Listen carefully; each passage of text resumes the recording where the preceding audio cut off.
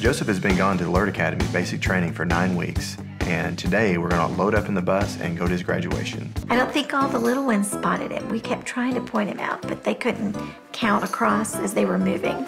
The graduation ceremony was so impressive. All the recruits were up there on stage in their dress uniforms, and they sang a couple of hymns. Guys were yelling it out there like, hey, hey. It sounded really weird.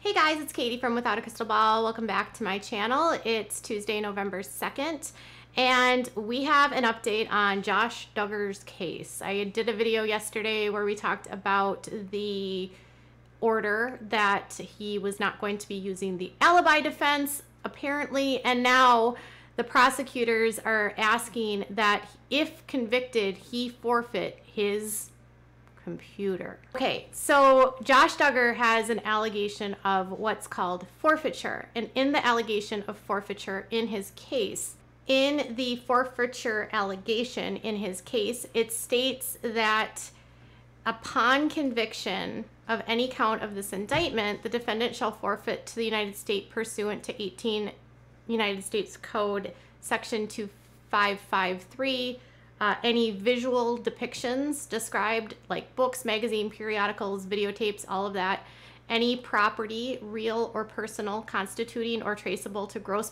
profits or other proceeds obtained from the offenses in the indictment, any property, real or personal, including any and all computer equipment used or intended to be used to commit or to promote the commission of the offenses in the indictment, or any property traceable to such property, including but not limited to computer equipment used in the commission of the offenses in the indictment. If any of the property is subject to forfeiture as a result of any act of omission of the defendants, they cannot be located, has been transferred or sold, has been placed beyond the jurisdiction, has been substantially diminished or value, has been commingled with other property which cannot be subdivided without difficulty. It is the intent of the United States pursuant to Title 18 United States Code, incorporating by reference, that they would seek forfeiture of any property of said defendants upon the value of the forfeited property.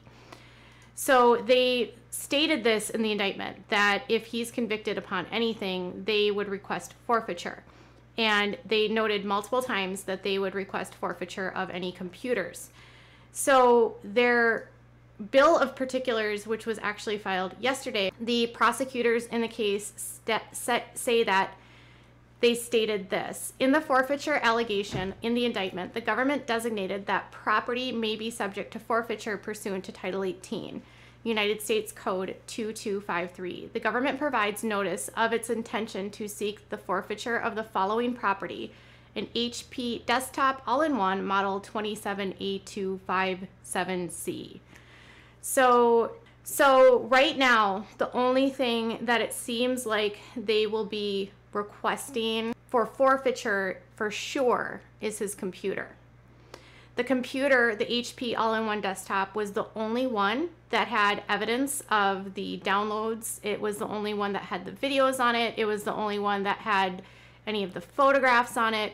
So it was the one that had the Tor browser on it. It was the one that had the peer-to-peer network on it. It had the Covenant Eyes installed on it. He had hundreds of deleted horrible content on there.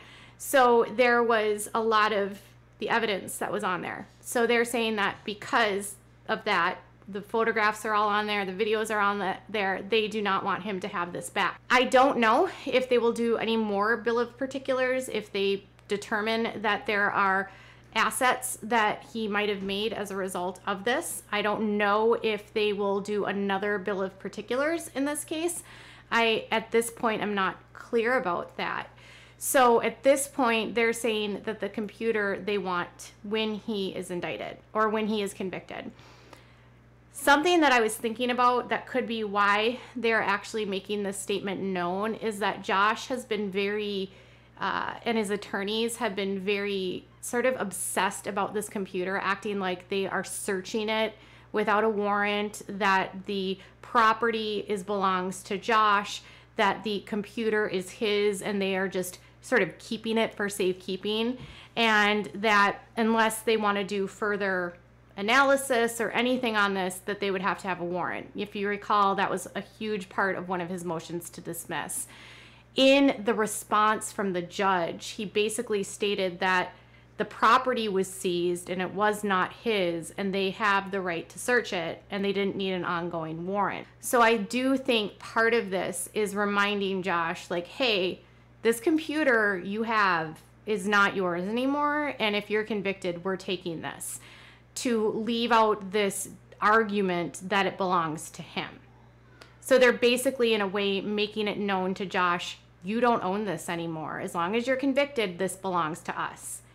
And this will then prevent Josh or anyone in the Duggars from gaining any access to what is on that computer, which obviously keeps eyes away from what's on that content. It keeps those videos completely out of the world in terms of, you know, other people being able to download it, view it, anything. It removes the opportunity for this to further go into the dark web and into the market for CSAM. So Josh Duggar's computer will be seized by the government, and I don't know if he actually even has assets.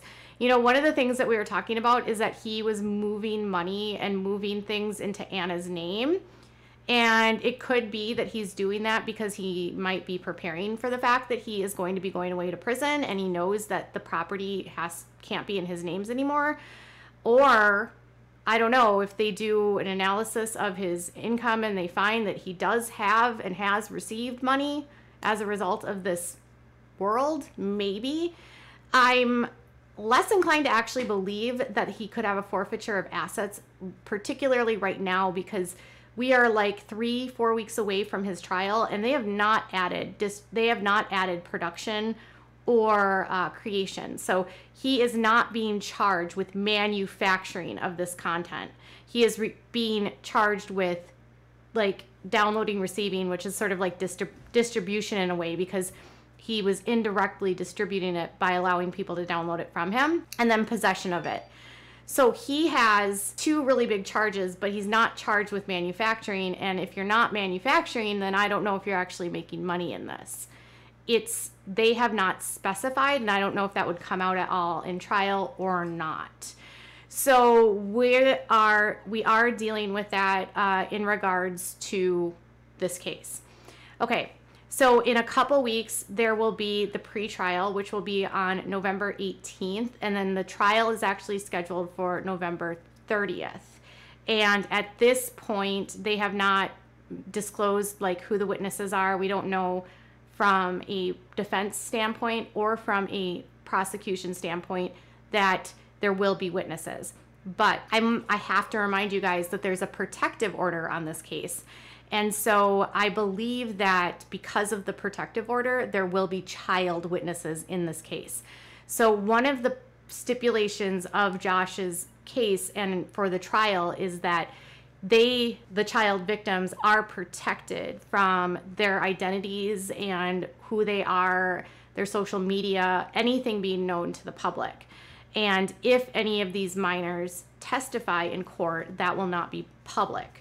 So if they decide to call one of them, Josh and the public would be removed. It would be done in a closed court, and Josh is not allowed to contact any of these people. So with a protective order in place like that, that does make me feel like there could potentially be juveniles in this case that will actually testify. There's been a lot of rumors circulating about who those juveniles could be. Obviously, I'm not going to speculate. I just think that it's going to be really heartbreaking for any child to have to go up and testify in this case. And to me, it's very selfish that anyone like Josh, knowing there's child victims in this, that he would force a child to have to be placed in that kind of situation. It's also very heartbreaking to me that the Duggars would also be putting a child in this situation if there's going to be child testimony. I just, to me, it seems so appalling.